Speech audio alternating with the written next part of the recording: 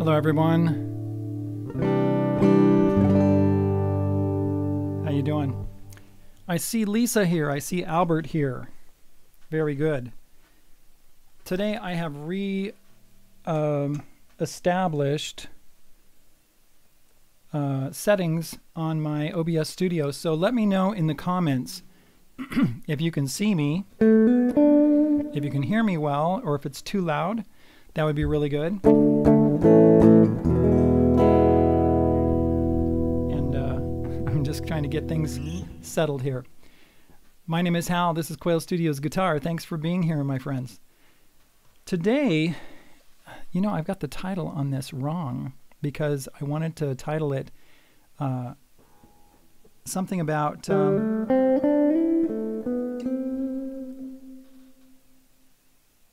let's see, I get my head into this. We need to talk about, okay, thank you, Albert. Great, good to see. We need to talk about harmonics and non-harmonic tones. Harmonic tones and non-harmonic tones. And give me a like there, please. All right, I'm going to set down a chord progression.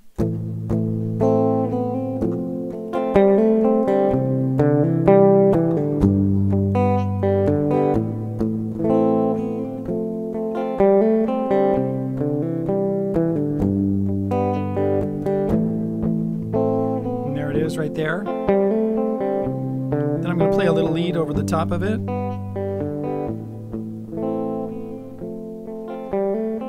Here we go.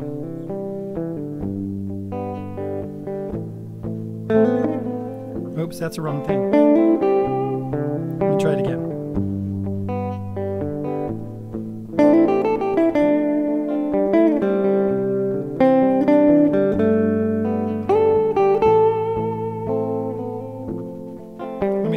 Time for you, okay? Here we go.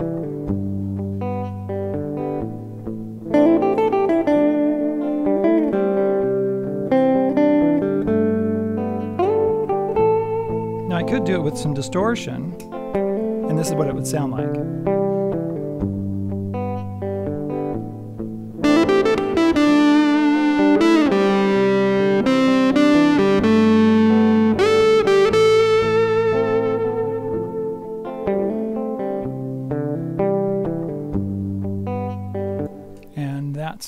The progression. This is actually the beginning of a song by a friend of mine named Tom Steiner, and the song is called Uh-huh, and you can actually find it on my channel. It's a cover song that I did of a song of his, and it's a really great song. It's about heroin addiction, and the beginning part, I was like, I just love that beginning part. Now, let's talk a little bit about food for just a moment, because there's a parallel here.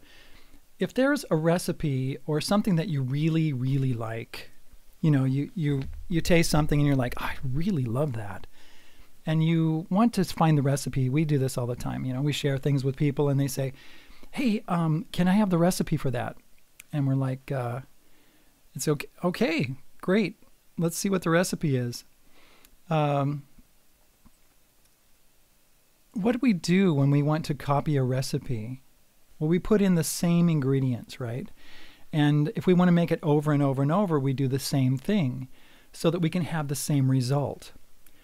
Well, the same thing happens with music. Let me look at my chat here. Dermot says, hi, Dean. Oh, there's Dean. Howdy from Hurricane. Let's see. Hi, Hal. I can hear you loud and clear. Thank you, Dermot. Hello, Lisa. Again, very good. Thank you for helping me out here, because I've got new settings on my OBS. And we're going to talk about non-harmonic tones and harmonic tones today for those who are just joining us. So my chord progression is A minor. Okay, let's turn that off. A minor to F to C to G. Okay, that's what I played. F, C, G. Now, when I'm playing a chord like an A minor chord, there are 3 tones in that chord, in every chord, major and minor chord. We're not going to talk about sevenths right now. We're just going to talk about triads, which are 3-tone chords. That's what the tri means, 3. Triad means 3 note. So an A minor chord is an A and a C and an E in it. So anytime I play an A or a C or an E, that's going to go right along with that chord. So this chord, let's see, let me take that off for just a second. I'm just playing A minor chord.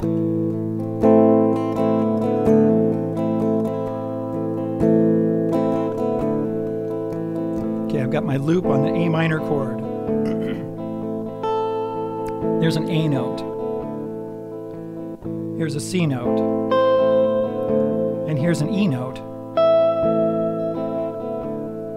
Those are called harmonic tones. Now, if we play any other note, it's called a non-harmonic tone, like this. That's a G or an F. Or if I play one that's right next to the A, see, that one does not work at all. Or a C sharp. Any of those tones are called non-harmonic tones. And some of them are very dissonant, and some of them kind of work. Like the G, if I add the G to that chord, it's actually an A minor 7. So that kind of works. Or if I put a D in it, that kind of works too. So the harmonic tones are chord tones. So what happens when you play a chord tone? When you play a chord tone, it's very relaxing. When you play a non-harmonic tone, then all of a sudden the tension starts to build in the music. And that's what happens if you sit on a, hello everyone, fan guitar club. So that's what happens to every note that's non-harmonic, is that it builds tension. Now if I play a non-harmonic tone, I can take a non-harmonic tone and go to a harmonic tone.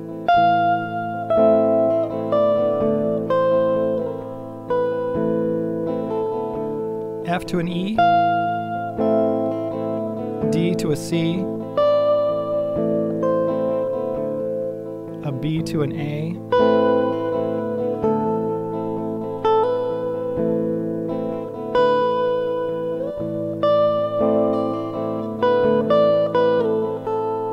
you'll notice right there I went B to D.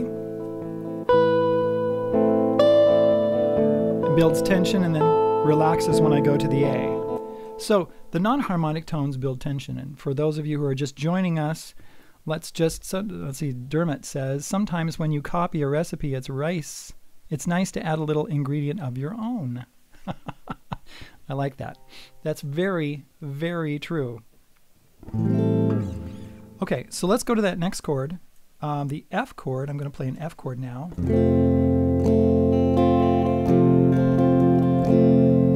If I play an F, or an A, or a C, those are harmonic tones. Anything else is a non-harmonic tone. And so you see that there are harmonic tones in every chord. This is why it's really a good idea to understand about chords and music theory. And we're not talking advanced music theory here. We're talking simple stuff. Things that are in the first 3 or 4 or 5 chapters of any beginning music theory book, and that are in my music theory book. Let's go to the piano just for a second, because I'm going to play the same thing on the piano with some chords that are held out, and play that melody and show you what the non-harmonic tones are.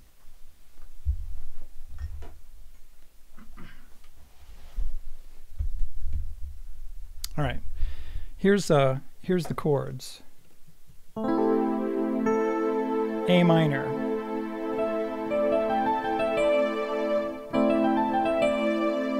let's see if we can do that. Let me look at my,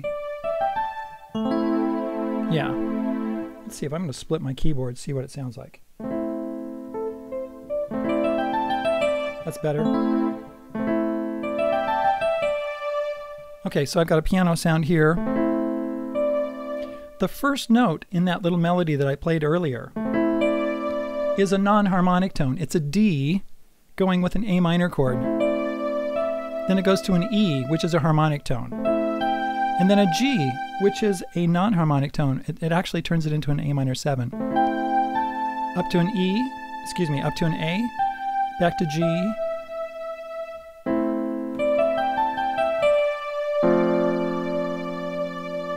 Now that note right there is a D, and I'm playing an F chord.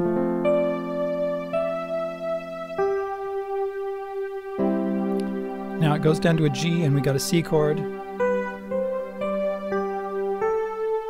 Goes to an A chord, A note, with a G chord, which is a non-harmonic tone. Up to an A, to a G, which goes along with that, and then back to an A. So this is really an interesting melody because there's a lot of non-harmonic tones here. I really love it.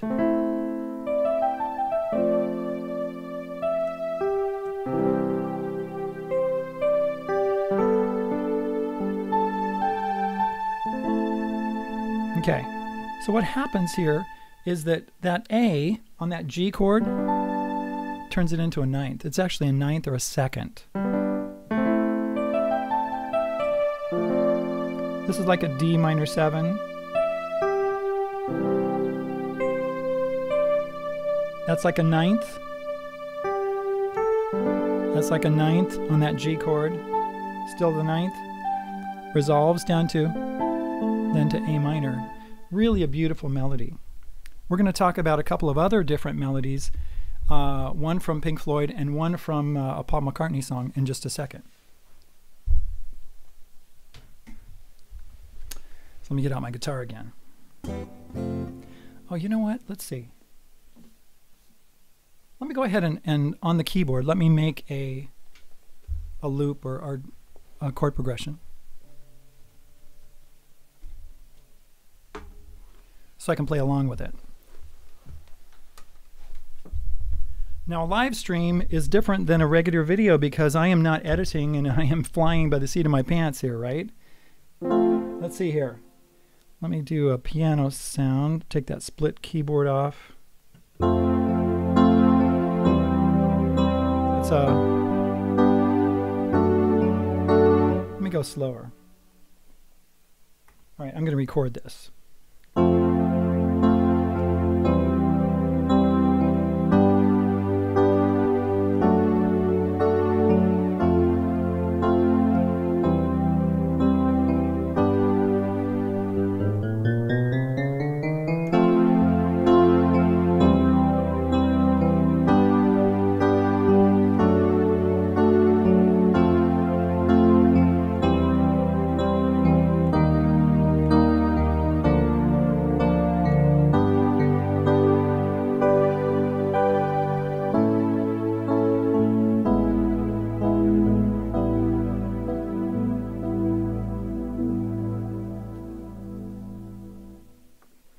Okay, I just recorded that. That's actually from Maybe I'm Amazed by Paul McCartney.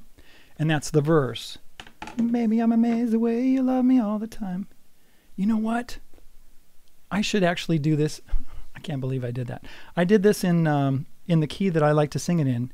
Let me do it in the key that Paul McCartney did. I think that'd be better. Because when you watch this back, you could actually play along with it and understand it. I forgot to, there it is. Okay, I've got a lead sheet here.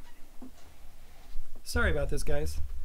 Everyone, sorry, I'm gonna have to redo this. I'm gonna put it in B flat. I just did it in F. Baby, I'm amazed. But let's do it in B flat. Okay, here we go. Ready, and...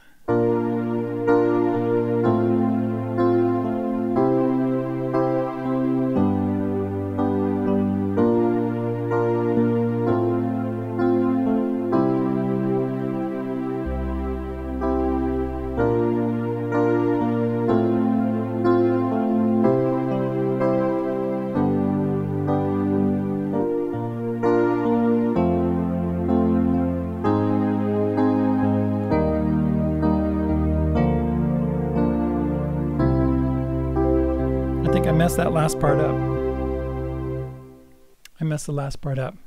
Maybe I'm amazed the way I love you. Yep, I did. I messed that part up. Let me do it one more time. It goes like this. Baby, I'm amazed at the way you love me all the time. Maybe I'm afraid of the way I love you. Maybe I'm amazed at the way you pulled me out of time, hung me on a line. Maybe I'm amazed at the way I really need you.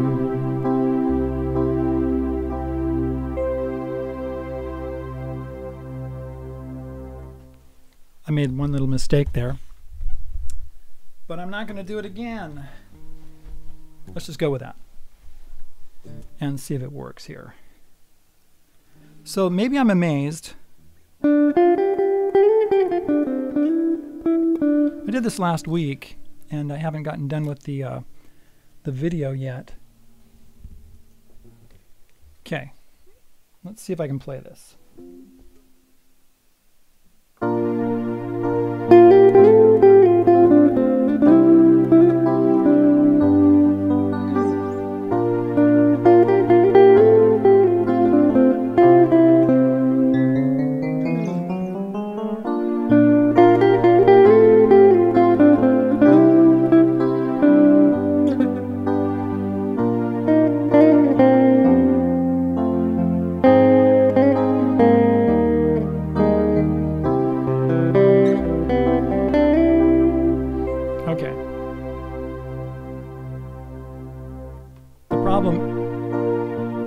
Problem is, when I'm doing this live, I can make mistakes, right? Why don't you give me some thumbs up, guys? Likes if you're liking this video. We're talking about harmonic and non-harmonic tones right now, for those of you who have just joined us. So on this lead right here, it's the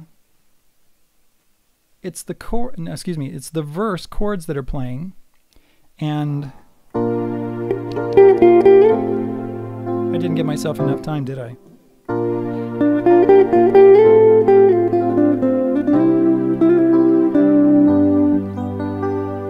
This particular lead, I love it. It's very melodic. It's very nice. It doesn't have very many non-harmonic tones. Let me show you on the piano.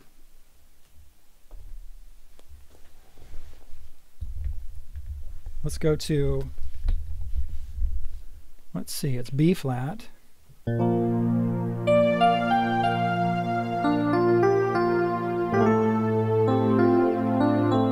So B flat, that G is non-harmonic, and then it goes to an F, right? Most of those notes are harmonic notes. That's not, it's a passing tone.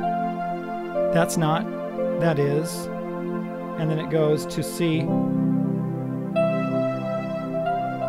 then it goes C, F, C, excuse me, E, F, C. And then to a G chord with a D. So it's very, let me do that split keyboard again.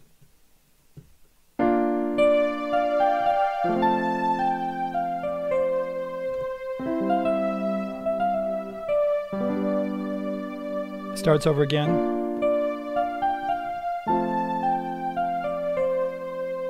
And then C, I think. Yeah, right there, when it goes, that F is a non-harmonic tone, immediately going to a harmonic tone. Right? Very quick. Starts over again.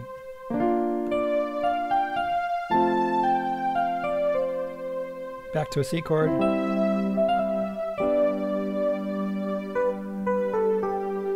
Let's see, and then where does it go?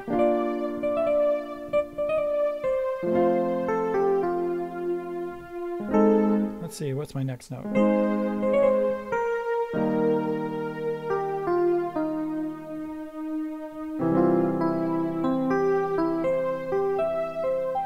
And it does that thing right there at the end.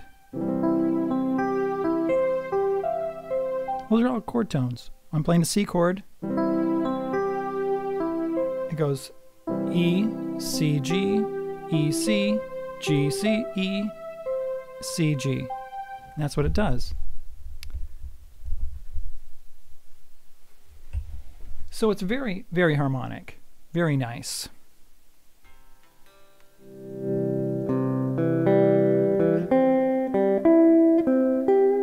Right there at the end. I kind of messed that up when I played it live for you. Let's try it one more time. A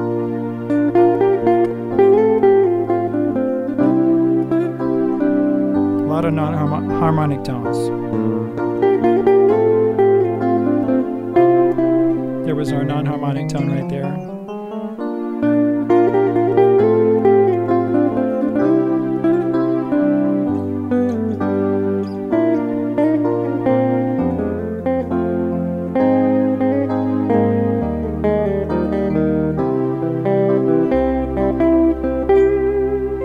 Right there. That's it. The other lead that I want to show you really quick. Sorry. The other lead that I want to show you really quick is from Comfortably Numb, Pink Floyd. Harmonic and non-harmonic tones. This is a really fun one. Comfortably Numb. Let me get the music out here so I can look at it, so I don't make any mistakes. I'm going to go ahead and record the lead break, the chords for the lead break.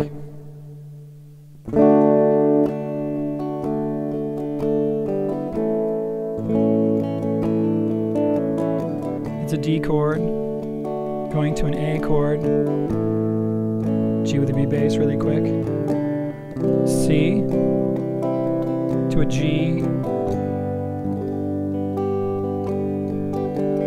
to a C to a G, and this is the part that goes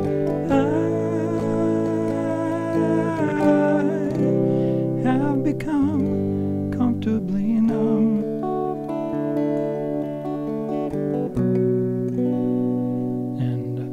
Last part isn't part of the lead, but let me play the lead for you, okay?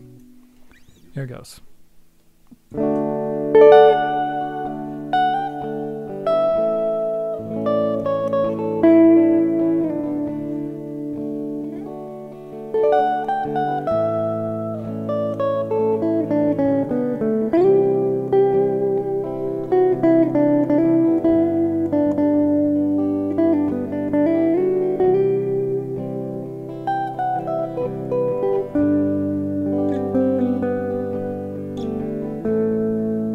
Okay, now I didn't do any bending notes on that lead. I just played the straight notes the way they are. Okay, for those of you who are just coming, I'm going to let you know what we're doing here. Non-harmonic tones and harmonic tones. We're talking about that with this lead from Comfortably Numb, the first lead, and the lead break. So let me put on some distortion and play it with distortion. Here we go. And we'll talk a little bit more about the non-harmonic and the harmonic tones.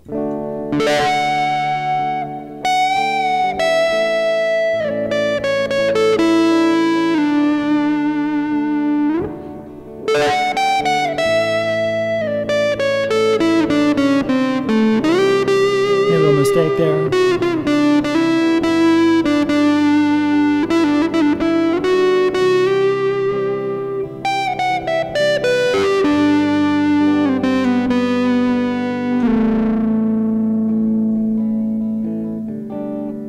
Okay, so when I was playing that, I realized that what happens, harmonic tones, all harmonic tones, chord tones,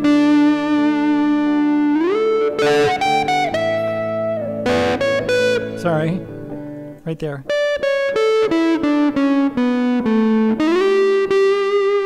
I think you might do a bend up there.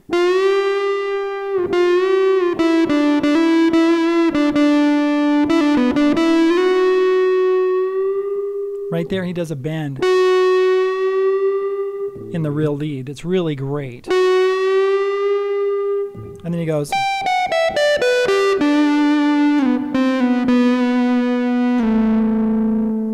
And then plays that note right there.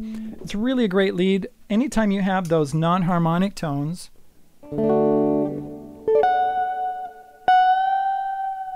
when he does that little bend, right, he goes up to the sus4 note.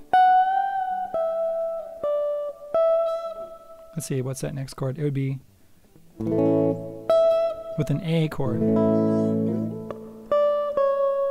That would be a non-harmonic tone because we're still in A. And that's an A chord. And then he goes down to a G while he's... Then he goes to a D again.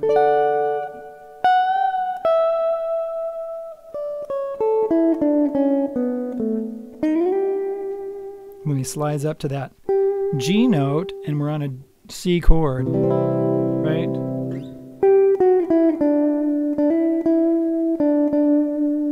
Goes down to that note right there. What is that note? That's a D note.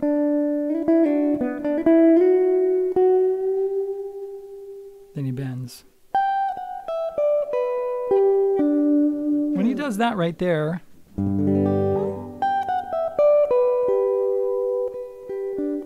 that's a B, D, sorry, B, G, D.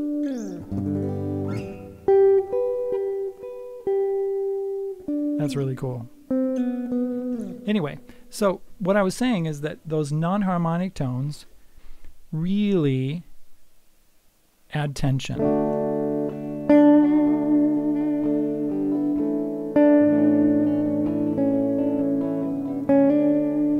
Let me put my tuner on really quick so I can see what these notes are really quick. As I'm going through a chord progression like this, sometimes what I'll do,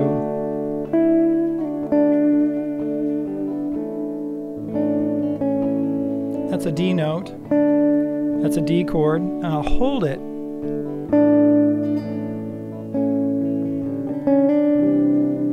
See what happens, that's a C chord. G chord, that's a harmonic tone. That's a non-harmonic tone, it's like a ninth.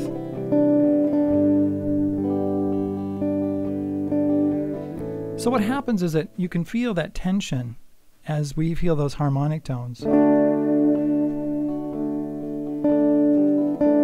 That wants to resolve, and then back to the D, to the A. It sounds good to go down. Now I can go.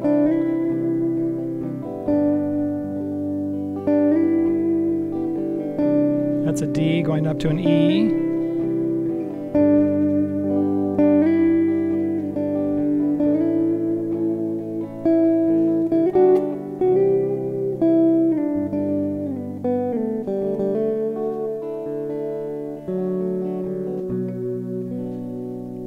Now, as you play notes, I love to do that because I can feel there's tension there, there's relaxation there, tension, relaxation. That's what creates movement in music. Uh-oh. I've got something going on here. Let me go do something.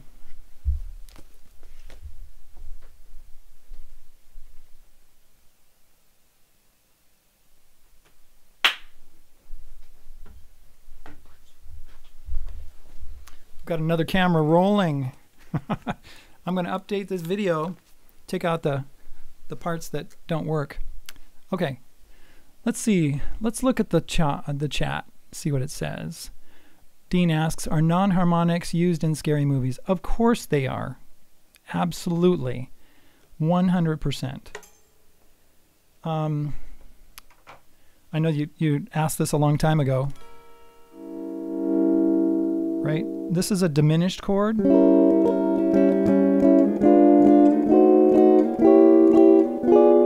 Right? Those are non-harmonic tones. Actually, you know, diminished chords. Right? Scary movies will use those kinds of things. Dermot says, sounding fantastic this evening, Hal. Thank you very much, Dermot. This idea about non-harmonic tones and harmonic tones is really, really important because it's what we do to create movement in music. So pay attention to those and take your time. Now, playing really fast, all kinds of different notes, some people really, really love that. It's okay. I mean, it's all right. I don't know if I really love it that much. I like things are a little slower. I like space in between notes and phrases and things like that.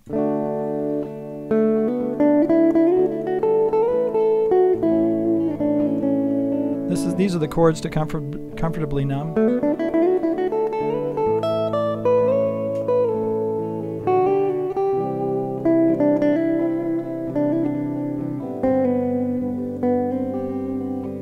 See that non-harmonic tone?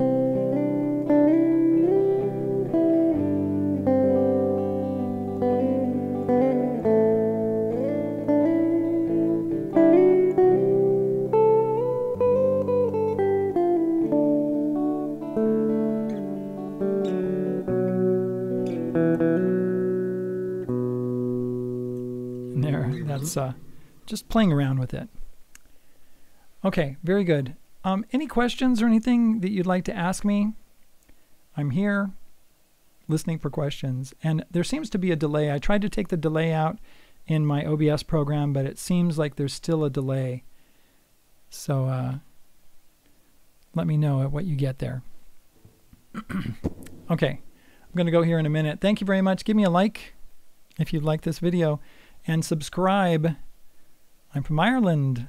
Dermot says, I'm from Ireland. Yes, yes, yes. Fantastic. I think he's 8 hours ahead of us. It's like 9 o'clock where he is. Thanks for coming, Dermot. And Dean and Lisa. I know one of our friends, now Albert, he's over in the Netherlands, but one of our friends from Ohio here in the United States, he's at a game with his son, or maybe just taking time and listening on the sly and not really getting together today because it's a holiday weekend here in the United States. All right, thank you very much for being here. Well, don't forget, I have a Patreon page in case you want to get my book. Just become a patron and I'll send it to you, or you can look at it. You can download it there, or on Subscribestar, or put a donation in PayPal, link in the description. Thanks for being here. We'll talk to you later. Okay? See ya.